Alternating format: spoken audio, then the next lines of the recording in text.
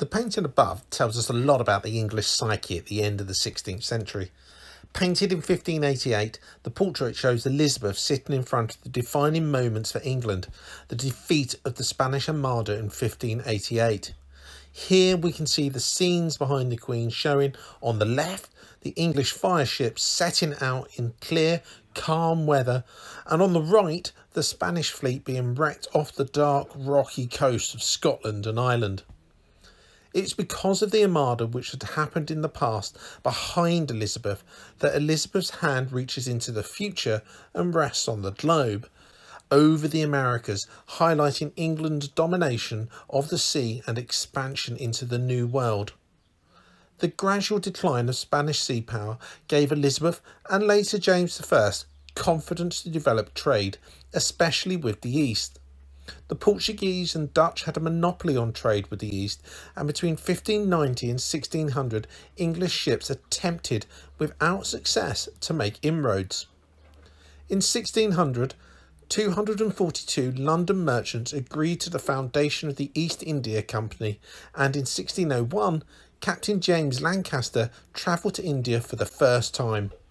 With £68,000 worth of funds, including money for ships, plus gold and silver to trade with, Lancaster established a trading post at Bantam on the island of Java.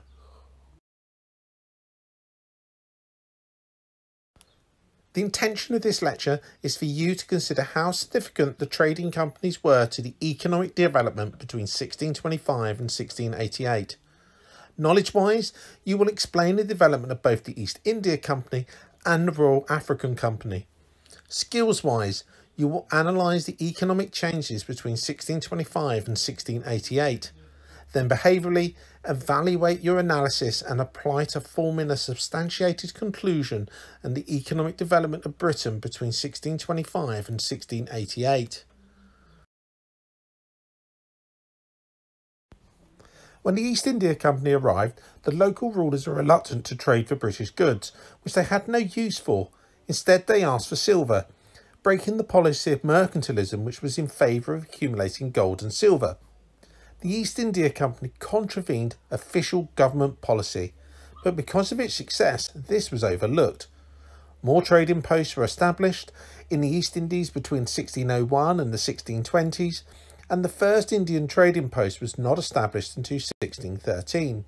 Breaking the Portuguese monopoly over trade with India was proving difficult.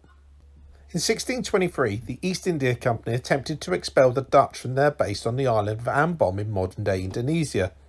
This was a failure, and the company officials were executed by the Dutch for the incursion.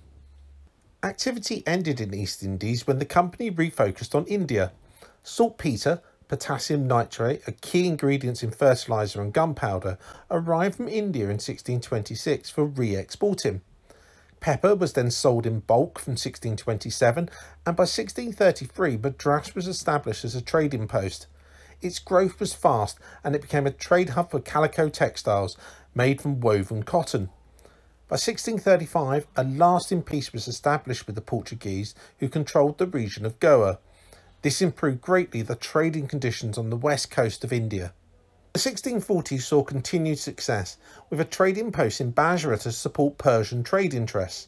However, Oliver Cromwell was suspicious of its royalist sympathies, and by 1657 had removed the company's charter to be the sole trader with the East. The Restoration, however, saw a new charter with the same privileges and the return of the capital assets to the company of £740,000. The relationship with the Portuguese improved as well when Charles II married Catherine of Braganza in 1662, and her dowry included the island of Bombay, which Charles allowed the company to use. Even though Charles II had returned the charter and given permission to use Bombay, he was indebted to the company when it loaned the Crown £10,000 in 1660 and £50,000 in 1667. This indebtedness allowed the company to avoid scrutiny over its financial practices. The first shipment of tea arrived in 1664, and the Great Fire of London destroyed large quantities of pepper and other goods. The importance of the company became apparent in 1672 when it was given permission to mint coins in India, and in 1675 it produced the Indian rupee.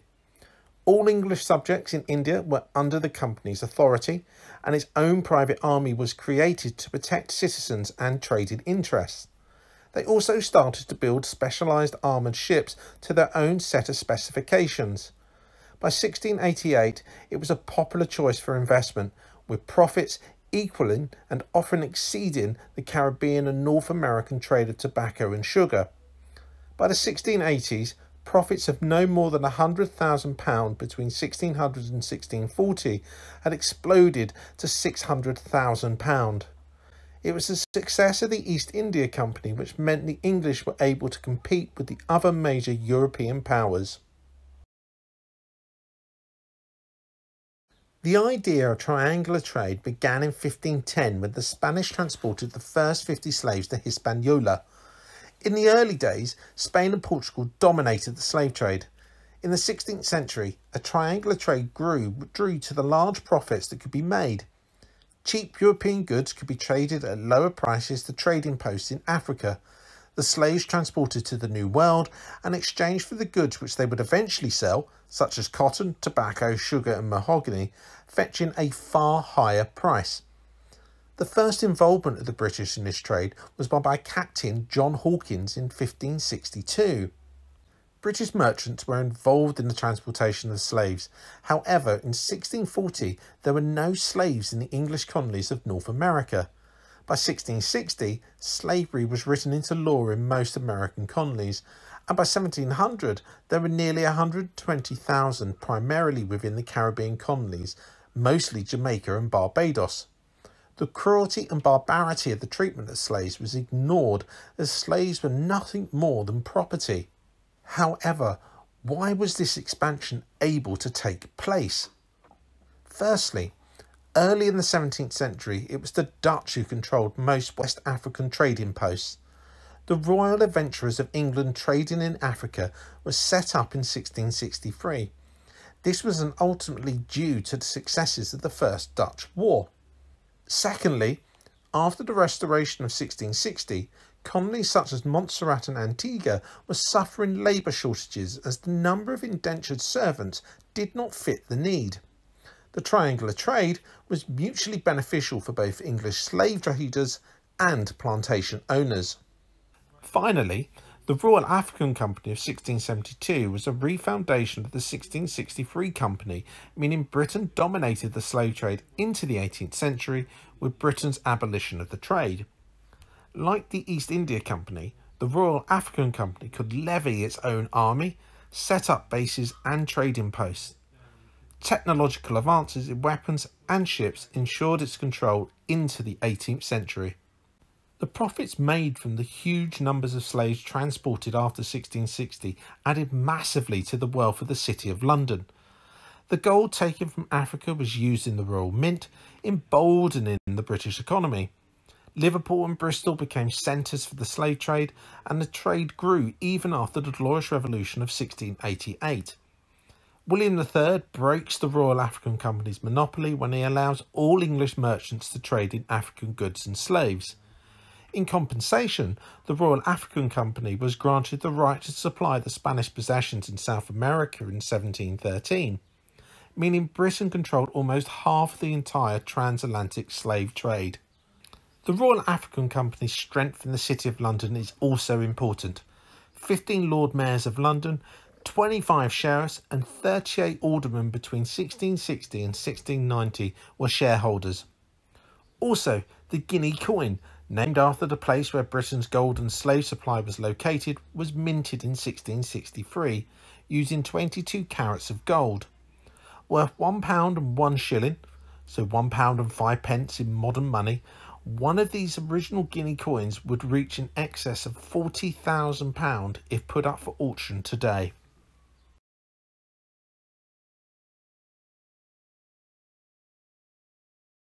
The massive economic changes which transformed Britain were yet to happen in the 18th and 19th century. Nevertheless, it is clear the fundamental foundations of that transformation was achieved in the years 1625 to 1688. Agricultural techniques increased output, and cash crops such as hemp and flax were indispensable to the textile industries. Even the crops from the colonies improved the economic conditions of Britain, with tobacco and sugar becoming vastly profitable. London's new role as the centre of European trade and commerce ensured Britain's long-term prosperity that even fire could not stop. Finance was available, and the acquisition of credit meant merchants were to invest into new ventures and trading companies. The rivalry with the Dutch runs throughout this period. The British textile industry, once dominated by the Low Countries, sees a resurgence and growth as a result of the new draperies in the towns of East Anglia. Mercantilism enables Britain to compete with Holland internationally. The application of mercantilism is supported and protected by the passing of the Navigation Acts, enforcing English supremacy at sea and the growth and prosperity of the Northern American colonies. We also see the beginning of the monopoly and control of the triangular trade at the expense of Portugal and Spain. However, it can be argued that mercantilism was not necessary in North America and the Caribbean, as England was only a trading partner and the Acts caused resentment to the London-based government. For example, in New England, the Navigation Acts were routinely ignored and they traded with other European powers. Generally, economic development was strong and there was correlation between population growth and economic progress. However, there was still a conservative approach to aspects of the royal economy. The continuation of the put-and-out system and the lack of agricultural progress in some areas means the benefits and developments were not felt by everyone. This is clearly evident in Ireland, which saw little industrial investment and as a result saw no benefits of improved agricultural techniques until much later. The issues which were seen in the Irish Rebellion of 1641 and the fighting between Catholics and Protestants, with the obvious favouritism towards Protestants, was not addressed after the Restoration and can be said to be ignored well into the 20th century. The limited changes to transport and industry was clearly piecemeal. Turnpikes appeared at the end of the century and water transport was mostly unreliable and disrupted by seasonal changes and bad weather. The heavy industry, which will be the backbone of the Industrial Revolution, was virtually non-existent. The well-established industries of coal and tin were present. However, the processes by which they were extracted were slow and inefficient. Without the complete redevelopment of the economy towards the mass production techniques of the 18th and 19th century, Britain's economy was transformed, but not to the powerhouse it will become. However, certainly it has the embryonic budding of future strength and power, which by 1688 was still not guaranteed to develop. Nevertheless, unlike 1625, by 1688 the pieces were in place to call checkmate in the 18th century.